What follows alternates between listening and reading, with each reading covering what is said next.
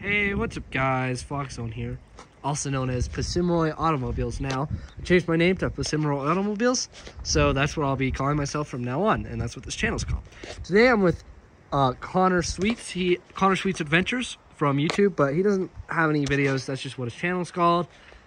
He's my friend, and we're gonna be talking about his Buick and my Xterra a little bit, and just kind of an update video, just so I can have a video to upload on YouTube and stuff like that. There will be more videos about my Oldsmobile Alero, my Oldsmobile 98, stuff like that. All those I'm gonna make videos about, but today is just kind of an update video on what we're doing. Kind of a mess around video. So we bought this for $400 in the big city. Problems, doesn't have reverse. It's only ever worked once, and that was in the school parking lot. For some reason it started working.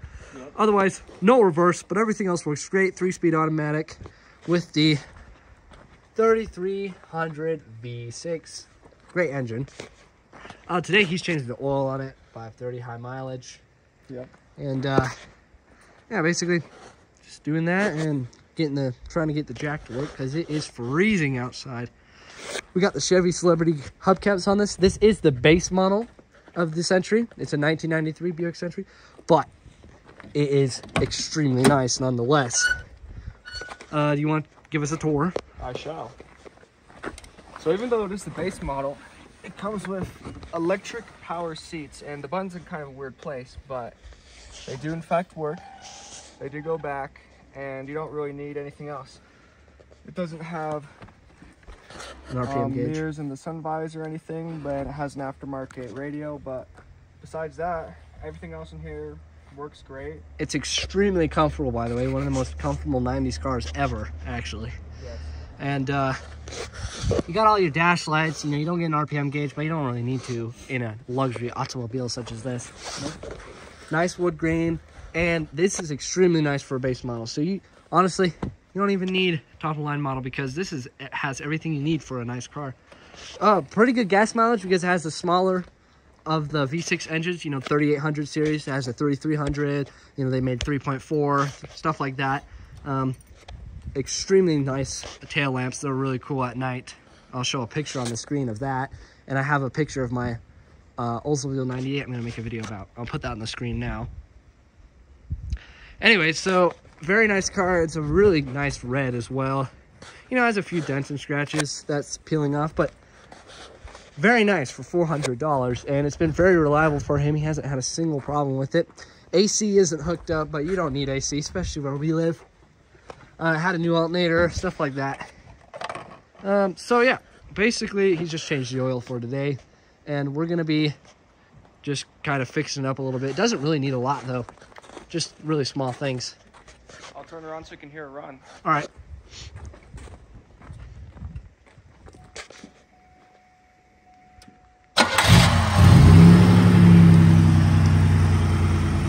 We also are missing the intake right here, but it still has a filter.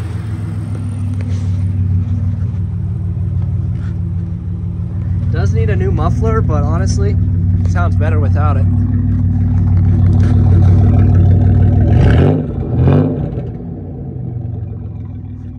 Oh yeah.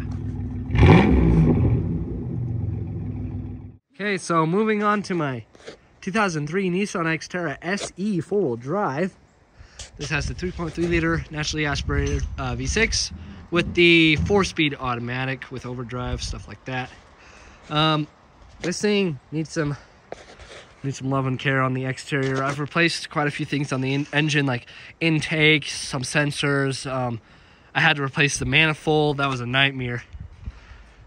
So as you can see, big thing, and needs a window. I have a window for it, but I just gotta take it off the parts car that's way over there, take it off that one, then get the adhesive, all that, but it's just going to be kind of difficult because of how cold it is, so I haven't done it yet. What I'm doing right now today is, you see these things, all of them are broken except for the driver's side, I'm pretty sure. So I bought new ones. They're pretty cheap on Amazon, and I'm just scraping off all this old adhesive, which is very tedious. I got that razor blade, so that's just how you're gonna do it.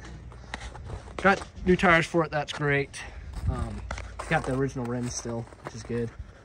And the bumper needs fixed, that's another thing. Front bumper is taking some hits. As you can see, it's pushed way down on this side, still attached, but way down on that side. And then over here, it's way too far up on this side. The fender could be painted again. Just a lot of little things. Nothing on the interior. The stereo is cracked. It does work and everything, but I'm gonna scream for it. I just gotta put it in.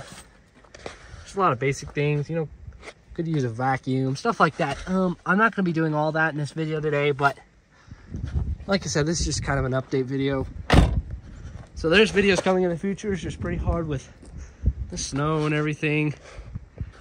I guess I'll show you so over here we got the Dakota, 98 Dakota with the Magnum V8. I think it has the V18. I don't know, it's really fast though, I know that.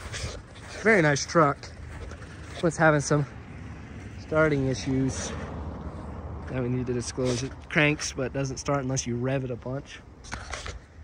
Oldsmobile, this is the 1989 98 Brougham Legacy. She has some issues as well, such as no dash, and as you can see, that's the same Buick or the same steering wheel that's in the Century of my friend Connor. That's not supposed to be in there, but I actually like the Century wheels more. But yeah, this car definitely needs work. Start with the screwdriver and everything, so definitely need fixed. Lower part of the dash to miss it. Then my Alero needs a CV axle. It's a very nice car, but it's crunching a lot right now, so I want to make a CV axle replacement video on this. This is a two-door Alero, kind of uncommon, you know. Most people went with the Grand Am.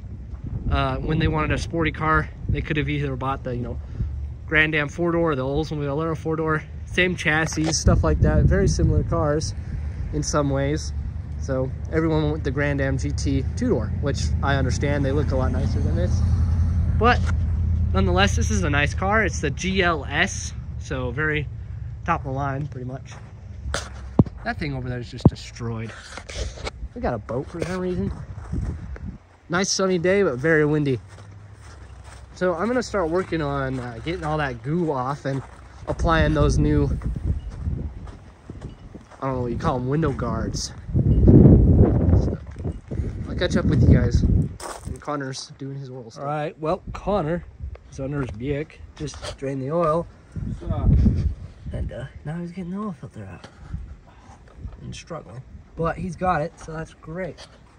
And he has the catch can and everything under there. And I've made progress on my Xterra. I got the window guard on.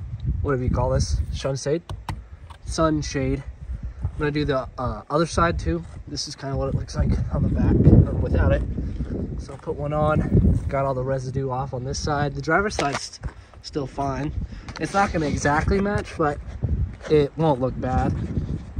So yeah, getting things done. I'm going to take this one off too because it's broken.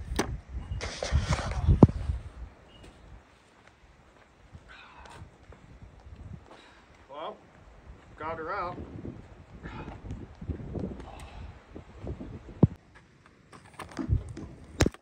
So guys, that'll be the end of this video. Hope you guys enjoyed. That was just kind of an update video about some of the vehicles and kind of a just vlog kind of.